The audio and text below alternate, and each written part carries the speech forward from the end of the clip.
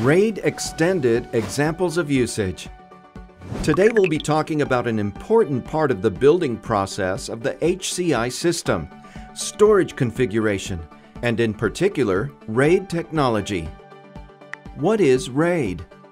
RAID technology is used to increase the performance and reliability of data storage. The abbreviation stands for either redundant array of independent drives or redundant array of inexpensive disks, which is older and less common. A RAID system consists of two or more drives working in parallel. These can be hard disks, but there's a growing trend to also use the SSD technology. There are different RAID levels, each optimized for a specific situation. These are not standardized by an industry group or standardization committee, which explains why some companies sometimes come up with their own unique numbers and implementations. Types of RAID. Storage administrators can deploy RAID as a hardware, a controller card or chip, or software only, or hybrid. Hardware RAID. Let's start with hardware RAID. A dedicated hardware controller provides hardware-based RAID services. IT can deploy hardware RAID in two ways: an external RAID controller card or internal RAID on chip. The RAID controller card. This plug-in expansion card connects to a PCIe or PCIX motherboard slot. The card contains a RAID processor and I/O processors with drive interfaces. The cards are expensive, but since they're independent of the host, all RAID operations are offloaded from the CPU to the dedicated card. RAID on chip. A single chip on the motherboard integrates the host interface, I/O interfaces for HDDs, the RAID processor, and a memory controller. Software RAID. Software-based RAID delivers RAID services from the host.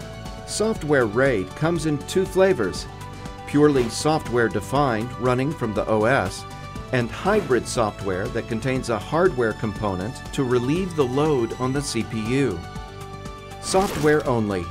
Software RAID is the least expensive of the RAID types and is often included as a native function on the OS. It's a host-based software application that manages RAID calculations for attached hard disk drives. It's attached via an HBA or native I/O interface and activates when the OS loads the RAID driver. Hybrid. This software-based RAID uses a hardware component to deliver RAID BIOS functions from RAID BIOS on the motherboard or on an HBA. This technology offers a layer of redundant protection from a faulty boot process. RAID levels and use cases. RAID 0 striping. In a RAID 0 system, data is split up into blocks that get written across all the drives in the array. By using multiple disks, starting with two, at the same time, this offers superior I/O performance. The advantages of RAID 0. RAID 0 offers great performance both in read and write operations. There is no overhead caused by parity controls. All storage capacity is used. There is no overhead. And the technology is easy to implement. The disadvantages of RAID 0.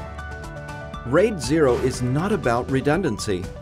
Sometimes you might hear that it's not a RAID at all. That's why it's usually called simple RAID or striped disk. If one drive fails, all data in the RAID 0 array is lost. It should not be used for data that requires any form of redundancy. RAID 0 is ideal for data that does not require redundancy but needs high read-write performance, such as image retouching or a video editing station, a developer's environment, etc. RAID 1. Mirroring. In RAID 1, data is stored twice by writing it to both the data drive and a mirror drive. If a drive fails, the controller uses either the data drive or the mirror drive for data recovery and continuous operation. You need at least 2 drives for a RAID 1 array. The advantages of RAID 1. RAID 1 offers excellent read speed and a write speed that is comparable to that of a single drive. In case a drive fails, data does not have to be rebuilt.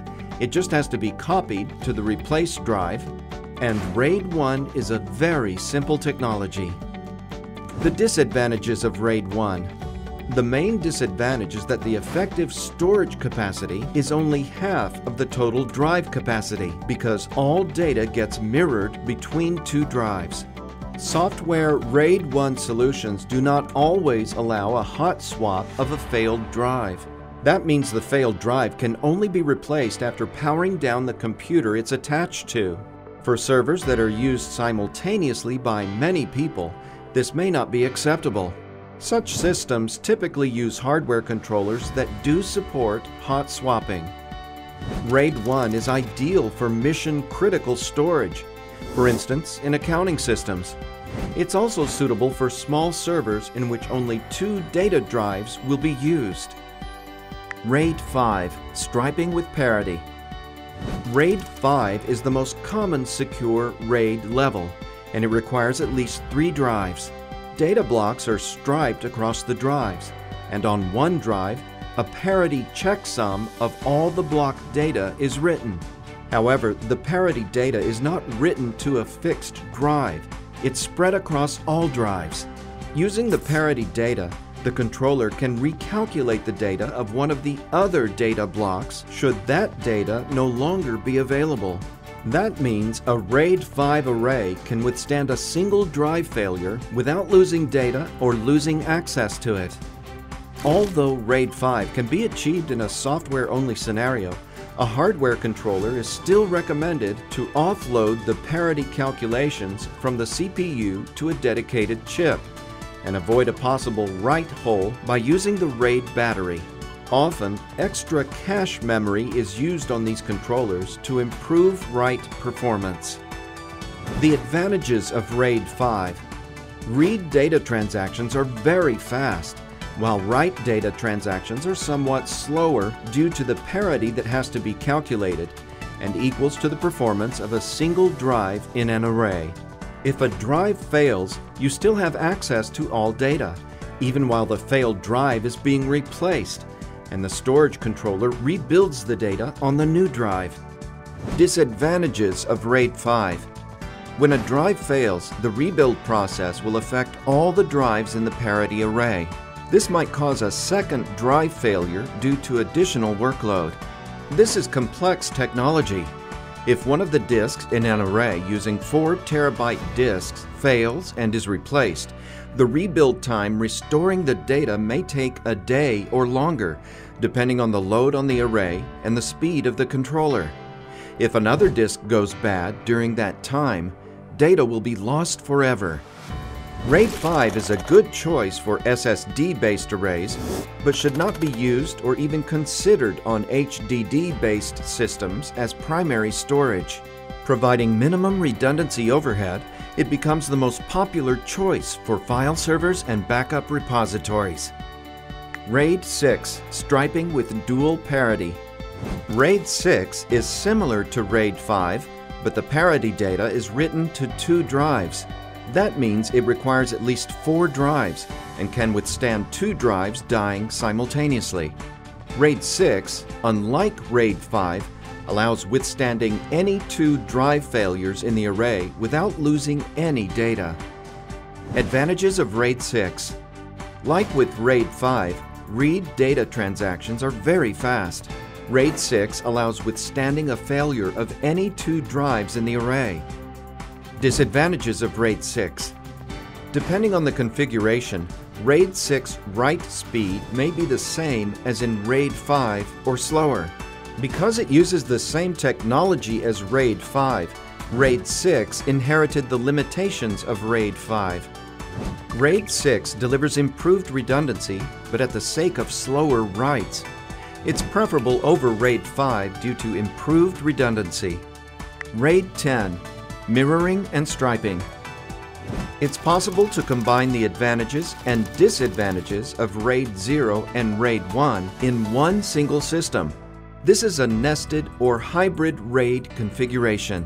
Logically, it creates virtual volumes or spans that are mirroring disks and then combines mirrored volumes into stripe.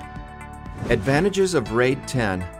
If something goes wrong with one of the disks in a RAID 10 configuration, the rebuild time is very fast, since all that is needed is to copy all the data from the surviving mirror to a new drive. Disadvantages of RAID 10. Half of the storage capacity goes to mirroring, so compared to large RAID 5 or RAID 6 arrays, this is an expensive way to have redundancy. Usually, in the IT world, it's a common challenge to choose between storage efficiency, redundancy, and performance. If you want both storage efficiency and performance, you need RAID 0. But if you need redundancy and performance, then RAID 10 is the best choice for you. Thank you for watching. If you have any questions, feel free to leave them in the comments section below. Tune in next time to learn about erasure coding.